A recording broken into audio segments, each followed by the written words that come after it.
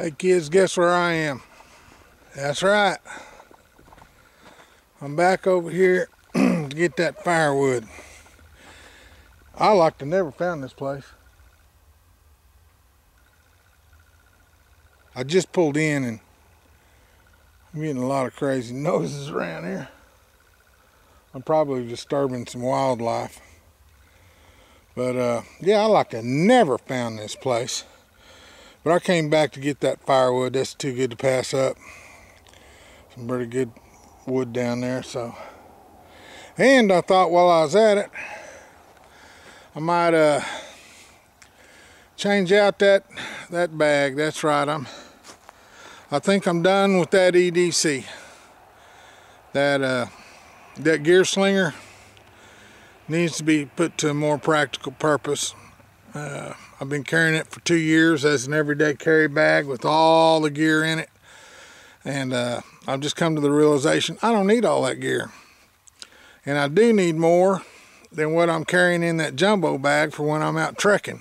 So I'm going to switch them over. I'm going to put my EDC in the jumbo bag and put my walking in the woods gear in that gear slinger. And we might have a little bite to eat while we're out here. I brought my Trans-G alcohol burner. And we might have a little snack while we're here. All right, man. I'm going to put some gloves on and throw some logs up here. I'll be back.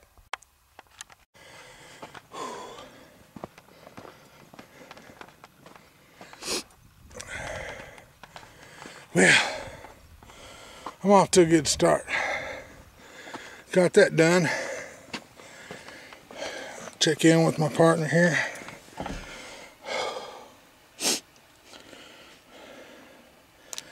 K5DSO, K5DSO, K5EMF. Go ahead. All right, man. I got a few logs in the back. I had to load them up out of the ravine and then pile them all in the back of the truck. But I'm good to go. I'm glad to get that done, Roger. All right. Find out what's moving in the woods. It's probably deer. There's all kinds of deer in this area. And they're making their presence known. I heard some hoof marks a while ago while I was down there in the ravine. Something probably ran up here and then said, oh crap. Went back the other way. But yeah, there was all kinds of deer that crossed my path on the way out here. Are you going to go ahead and set up your little camp for the morning out there? Well, I thought I'd fire up the old Trans-G alcohol stove and cook something up. Maybe make a little salad and, you know, chill out for a little bit. I might go over there to that other camp and rustle up that tent. I can't see leaving that tent out there, poles or not. I mean, I could surely use that at some later date. But I just hate to store crap like that. You know, it just takes up space, and then as soon as you get rid of it, you need it. And if I needed it, I'd regret not getting it. So I may get that tent over there before I leave. Thought that was at the same site. Now you weave on down this road a ways and the road comes to a T.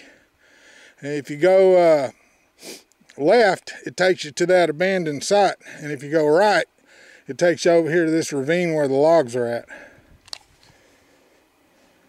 No, so that road splits off after you left the lake road. Roger that. So I'm over here at the ravine right now. I'm going to do a little cooking, maybe whip me up some lunch. And man, you're welcome to join me if you want to head out this direction. I appreciate it. I still got clothes a-going. Matter of fact, the buzzer just went off. Okay, man, I can dig laundry day. I know where you're coming from.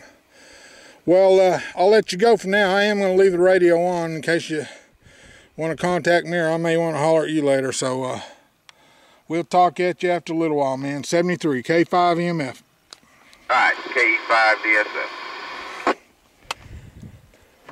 All right. Well, I got that done. I know that doesn't look like a bunch to you guys, but I had to crawl down in a ravine and get those logs. and then I had to throw them up here to the top, and then I had to load them into my truck. So I'm glad to get that done. This fat old man, his back's hurting already from that. But I did leave me a log out to sit on. And I'm gonna make something to eat real quick. You guys stand by. I'll be right back. I had to move things around a little bit to, man, I've got a tight picture there. To make room for everything, I need to get a little tripod here. But I'm fixing to make a little lunch if you guys want to join me here. It's not going to be one of them full productions with cowboy irons and everything, but I am going to use my Trangia stove, and I've grown very fond of it.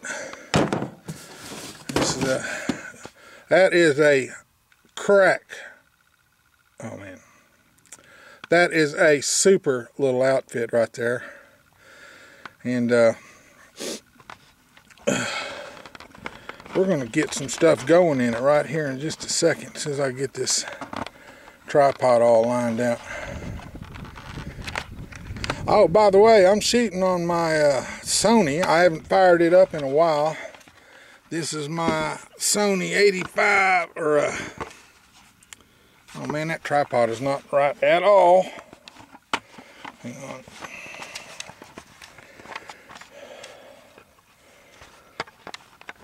Let's try it like that. Alright, this is my Sony SR85. Now, it doesn't get the full high def like that Panasonic rig does, that Lumix. But I like it. It does real nice. It's one of my favorite little cameras. And it's been a while since I've used it.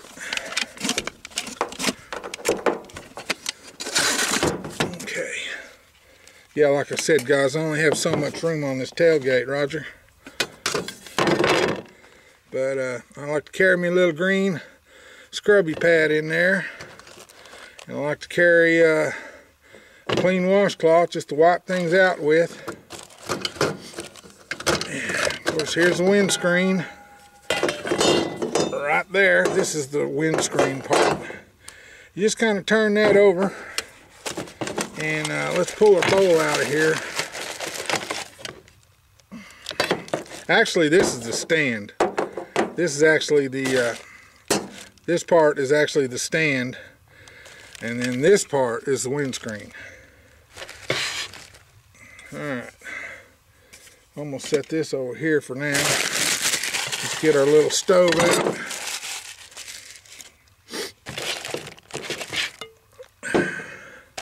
Little olive oil. Now these things are pretty dependable, but mine has leaked on occasion.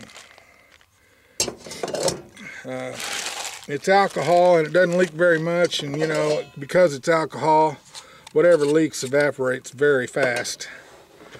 So yeah, it's bone dry. That's the way I like it. That's the way I keep it. Keep it dry. Okay, now here is our Trangia fuel bottle. Roger that. There wasn't any need to waste my money on that. It's just a fancy bottle with a fancy opening mechanism, is really all it is.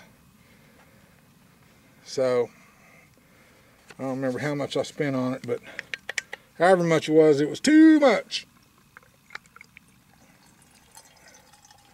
It's leak proof is what the thing is. So, you know, if you can find a leak proof bottle, just about anything will work. Like I said, it's just, you know, it's just alcohol. I say like I said a lot, don't I? It's just alcohol. So if it leaks a few drops, whatever it is, it's going to evaporate almost immediately. Let's set that over there. Okay. I think we're going to go with the full burn. I surely do. Where's that fire starter? Man, I hope I don't cause some kind of an eruption here.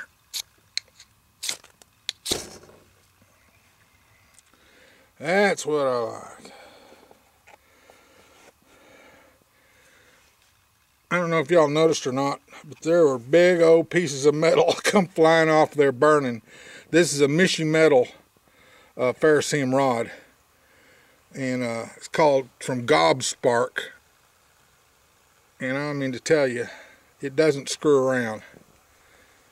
Hear the jets kicking in?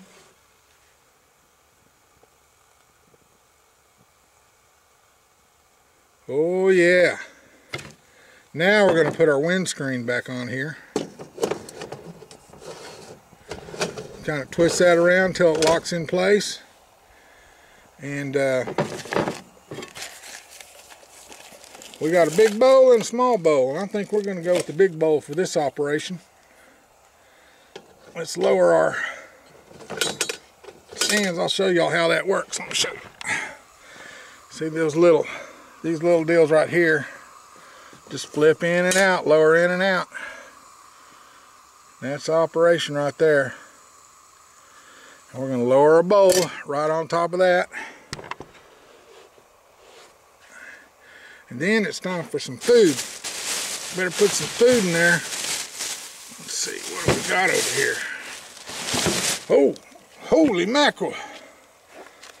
Somebody left me some little smokies. I love little smokies. So we're going to dump that in there with the juice and everything. Come on out of there, guys.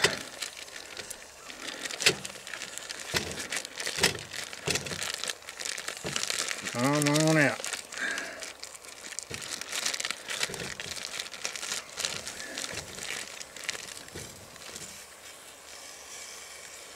Oh yeah. Mess that around a little bit. Make sure I got all the juices out of there. We always pack our garbage out, so I brought a extra sack with me. Always pack out our trash.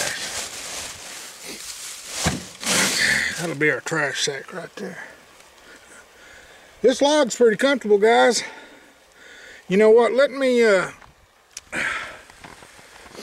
me pause this for a second and we'll be right back. What'd I tell you?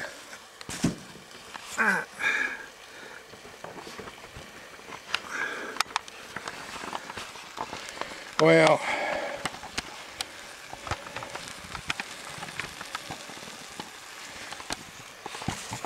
let's try that.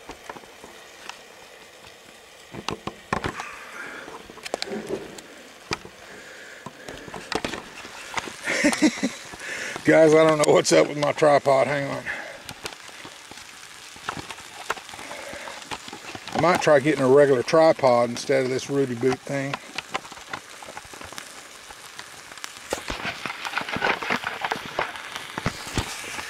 Okay.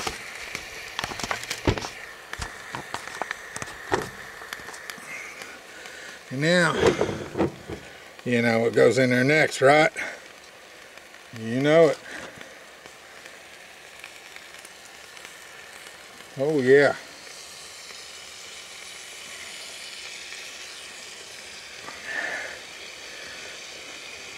Now I think we've built up a good enough head of steam here where I can turn that down a little bit. So what I'm going to do is I'm going to adjust my simmer ring to where I want it.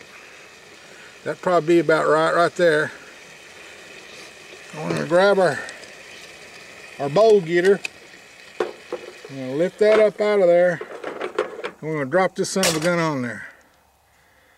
We now have regulated fire. That's how that works.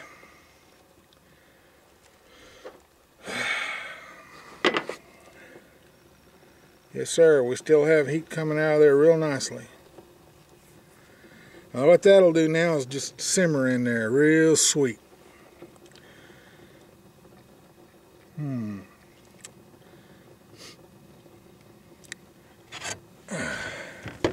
Wipe my knife off immediately here. Wow.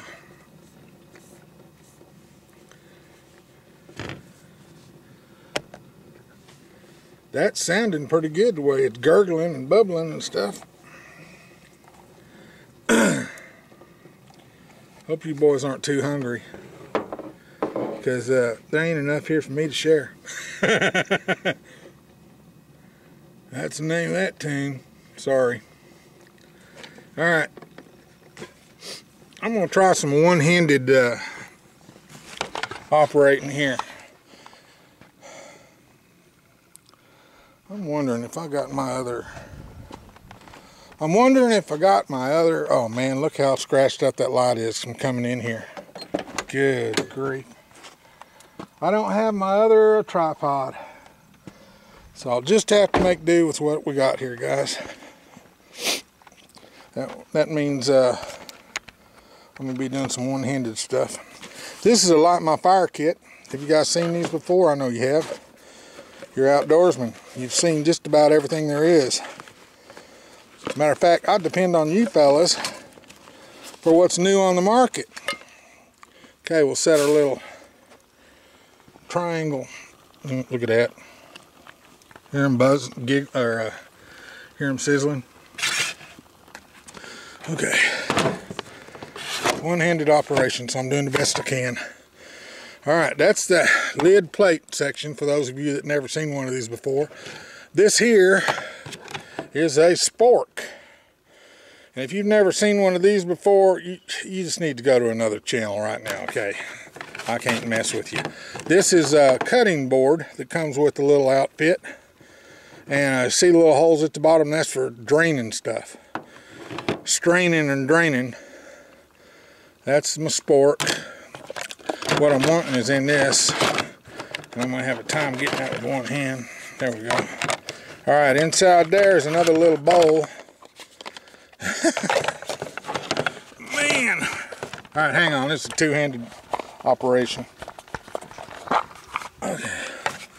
Alright. You take the lid off there. What do we got here? Now, see, you got your cup. You got a plate there. You got a big bowl here. You got a small bowl or a cup there that won't leak because it's got a little sippy hole. You got your spork. You got your cutting board and a drainer. And then here, here you've got, let's see, pepper. That's S for salt. And that little blank one right there is Daddy's little helper is what that is. Okay. Sorry. You just pull that thing out like that. It just pops open. This here little cayenne pepper. Little cayenne will do us. Now that sauce is already pretty hot. Well, not to cutlery lover standards, but you know, it's hot enough for just dining. I better give that a little stir. They're sizzling real nice. Boys, those are going to be good. Y'all familiar with Little Smokies?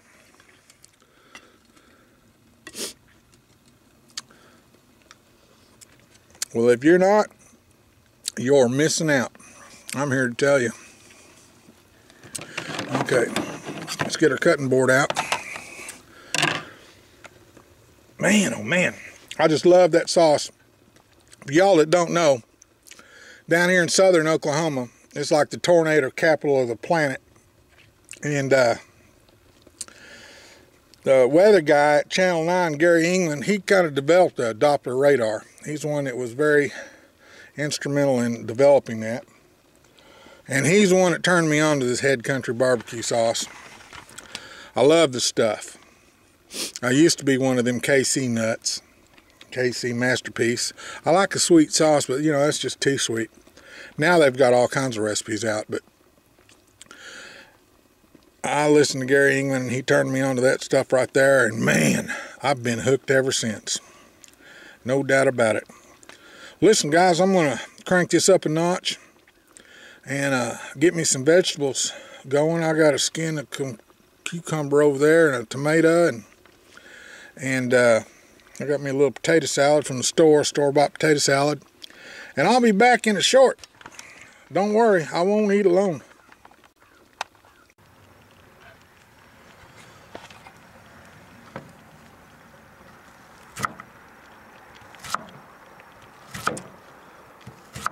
I love me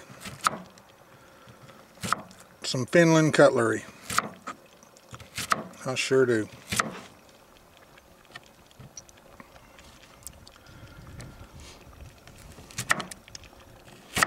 Oh, one got away.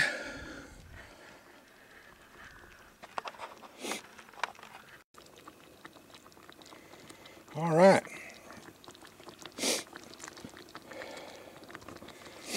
It's looking pretty good, guys.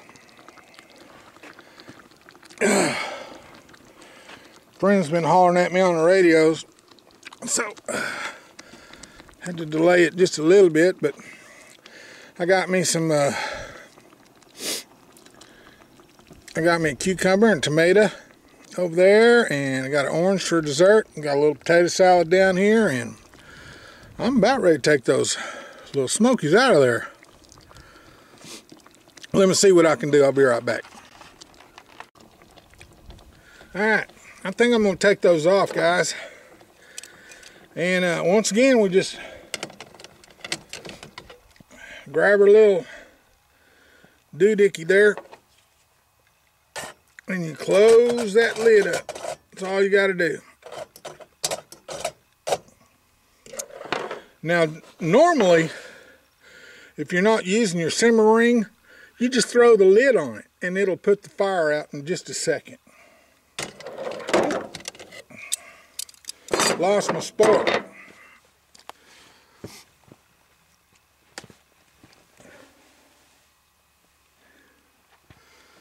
All right. We'll be right back, guys. Yes, sir, those are going to be good.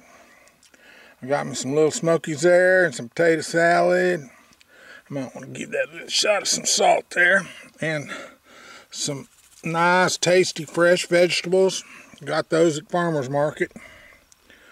And, by golly, got me an orange for dessert. Well, I know what you're saying. Is he going to eat all those? Well, the fact of the matter is I didn't bring any Tupperware with me. So it's either eat it all or feed the little wild animals. And since they haven't invited me to dinner lately, I'm going to eat it all. I'll be back. Well, guys, that was pretty good for off the tailgate of my truck. I don't mind telling you. That was pretty tasty, and yep, I ate every bit of it. It was mighty good. But I've got to clean this mess up now. And you say, well, Wolf, how you going to get all that barbecue sauce and everything cleaned up? Well, what I'm going to do is, I'm going to get my water bottle out here.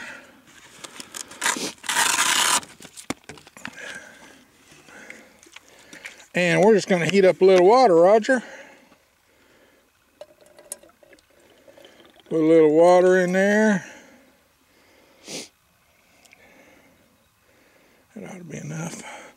Put a little more in there, just so it's sitting for a minute. And then we're going to get that stove cranked up again. I'm going to heat that water, clean that up, pour it into this one, wipe this one out, wipe that one out, and we'll be done. Well, except for that one. But I'll get to them, man. Let me get my dishes done. I'll be right back, guys.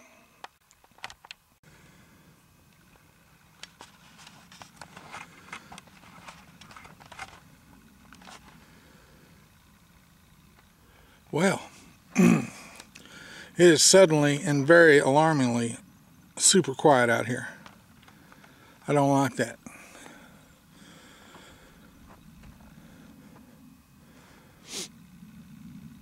I don't hear any birds. I don't hear any cattle. in any case. I'm letting the alcohol burn out of that. There's just a little bit left in there. And as you can see, I've got my dishes cleaned up, ready to pack up and stow away. Let me get my trash together and I'll be right back, guys. Okay. As you guys can see, I am squared away. So, I'm not going to dwell out here too much longer. I was considering taking a hike, but temperature's dropping quite a bit. As you can see, it's kind of gloomy and gray up there today. Nothing like it was yesterday. And I'm not even getting a lot of wildlife activity. It gets so quiet out here, it's unnerving.